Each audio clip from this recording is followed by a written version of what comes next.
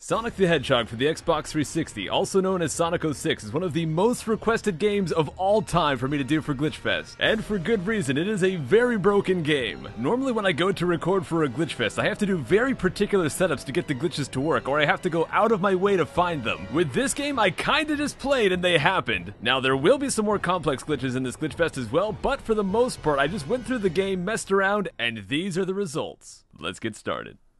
So, real quick, I just want to mention that this Glitchfest is going to be split up into 3 parts. 1 part for each of the main characters' stories. And today, of course, we are going to be starting with Sonic. I start up the game and we watch the intro cutscene. And while there are no actual glitches here, there is the occasional lag spike. However, this is probably due to my disc being messed up and not the actual game. Look, I bought the game from eBay and this is just how it is. Considering the game's case came in this condition, I should not be too surprised. After all that shenanigans, I get dropped into the game. And of course, the first thing I do is jump into the water and kill myself. But I found for some reason killing yourself in this area does not actually reduce your life counter. Afterwards, I went over to these guards and it turns out they are blocking this bridge. And I will not stand for that, so of course I do my best to glitch past them. This led to some very spazzy results at first, and then I fell down to here and I kinda got stuck a little bit, but after enough trial and error, I finally get through and I can now explore the part of the town they were trying to block off. I actually found a level entrance to the second stage, but unfortunately it doesn't work right now. Something you'll have to get used to as we go throughout this video, as I'm sure you've already caught on, is the game spazzes a lot.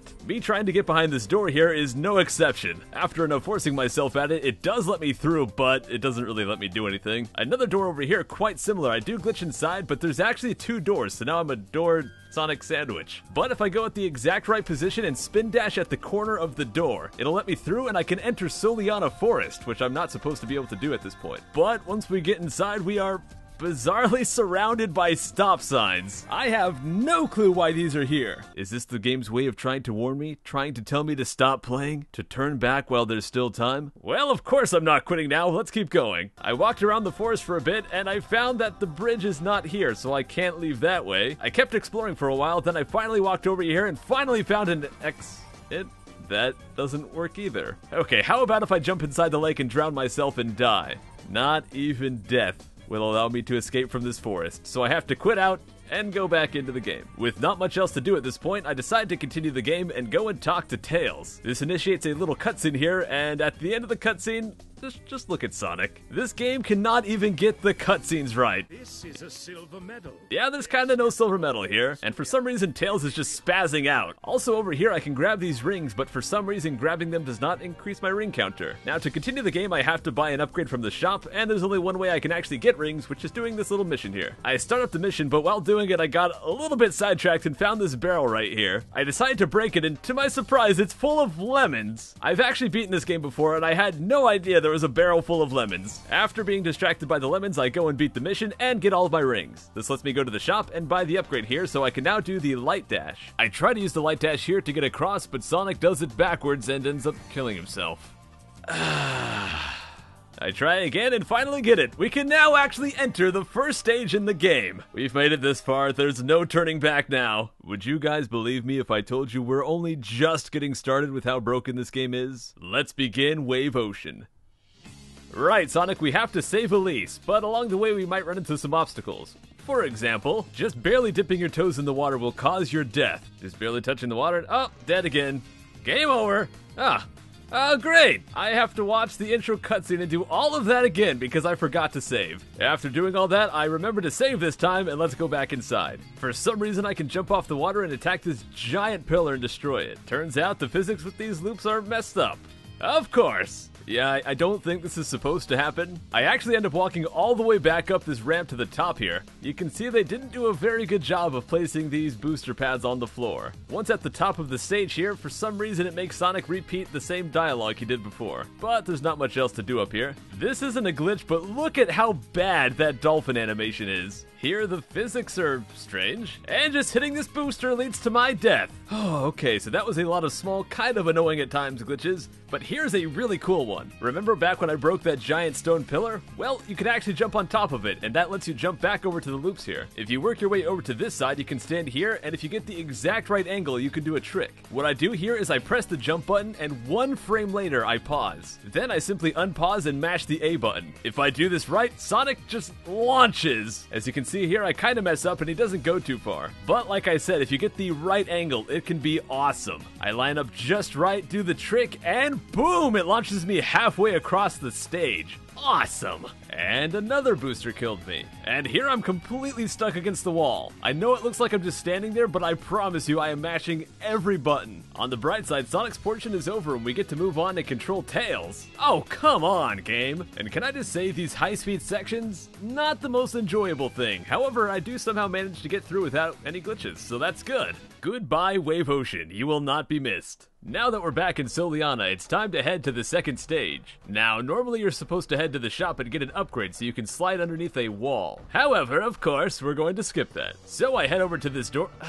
Gosh dang it is so annoying to walk around these pillars on these bridges. Okay, so I get up to the door and I get a very precise angle. Then I jump and do a homing attack just at the right time. And if I do it exactly right, I will go right through the wall. I decide to go to the right as you can see the entrance to the second level, but once I get inside, I touch the level entrance and it doesn't actually work. Now it might seem like I'm stuck inside this area because the police won't let me back out, but of course not. If we go inside the corner here, we can jump and do a homing attack at the right spot, and it'll let us back out. Now what I actually want to do is go through this wall here and instead go to the left. Then I hit this bumper and go to the top and talk to this little girl. That's what we're supposed to do. But here's where things get a little crazy. Since I've already gone and touched the level entrance, after talking to her, it tries to put me inside the stage. Now when it puts you inside the stage, it's supposed to play a cutscene, but for whatever reason, when we do things in exactly this way, as you can see, the characters are there all fine, but the background is entirely black. Just for reference, if I did things entirely normal, this is how the cutscene would look. Yeah, that ain't right. I told you guys, not even the cutscenes are safe in this game. Jeez. Afterwards, we have a fight with Egg Cerberus, and we move on to the next stage, Dusty Desert. Now, there's not a whole lot of interesting things to show in this stage, however, there is one mechanic, which is we have this shield. Normally, if we jump inside the quicksand here, we will sink and die, but if we use the shield, it allows us to stand on top of it. While using the shield, the bar at the bottom right quickly drains. However, if I rapidly tap the button instead of holding it, I'll be able to go much farther on the sand as the power will drain much more slowly. Also guys, check out this jump.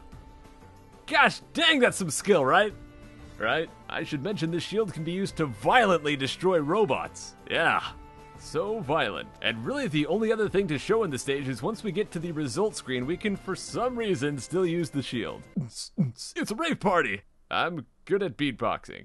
And with Dusty Desert out of the way, it is time for one of the most infamous parts of Sonic 06, the Silver the Hedgehog fight. What happens with this guy is whenever you get close to him, he grabs onto you and throws you. And it can be incredibly frustrating. If you get stuck in a corner, you might just get hit over and over. You cannot do anything about it. Right here you can see that I keep getting hit, I keep picking up my ring, and then he picks me up again, and I have no control over this. But oddly enough, if you get grabbed in just the right spot and get thrown at the corner, he might just throw you out of bounds. You can see Silver cannot even get to us. So we can just casually walk across this invisible bridge. I decide to go and explore Soliana to see if anything has changed during this fight. And really it's just totally barren. There's nothing here. And yes, it pains me to say it, but the lemons are gone.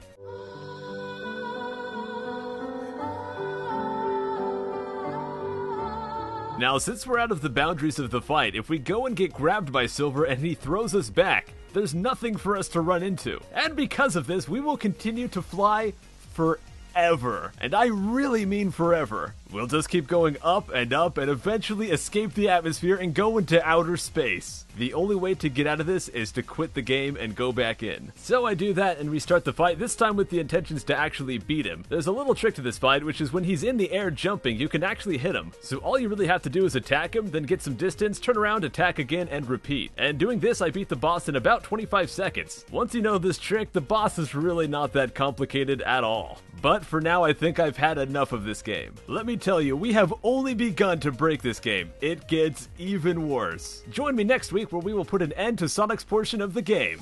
Thanks for watching.